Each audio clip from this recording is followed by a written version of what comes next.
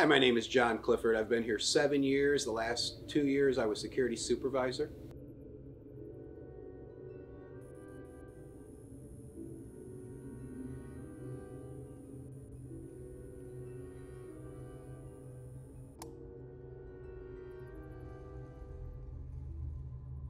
We have 24-hour security at JC Newman, and I'm not scared of any ghosts because I've never had one throw me down the steps or anything.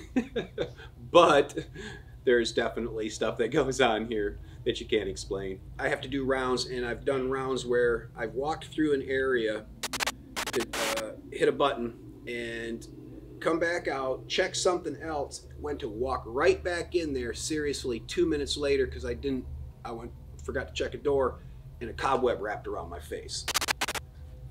And I mean, there was no time for a cobweb to go from I walked through, there was just a doorway, there was no way, this whole thing where I had to take my glasses off and it was like I had a hairnet on. I had one guard one time, I'm watching him on the cameras doing rounds, and when he got to the upstairs, I noticed a light was lighting up the back of his head, and I stood up and I'm looking at the camera closer, and there was a white ball of light following him, staying exactly behind him. When he'd stop, it would stop.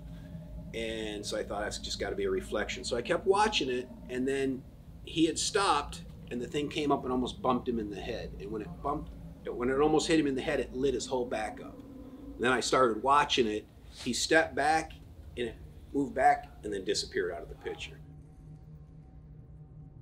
One day somebody told me a story about they went in the men's bathroom, and there was a guy in a plaid shirt standing at the urinal, and he walked by and he, oh, excuse me, and he walked to the next one. He said 2 minutes later he doesn't hear anything. He looked around the corner and the person wasn't there. And he thought that was weird, like I don't think he didn't know anybody in the building that was wearing a plaid shirt, and he was just telling me about that. It was a kind of strange thing. Well, then I was sitting out front one day, and the receptionist walked out into the lobby, and she looked back and forth, and she said, where'd that guy go in the plaid shirt? What guy? She said, there was just a guy standing that walked in front of the doorway here, and I was sitting at the desk when she said the guy walked in front of the doorway.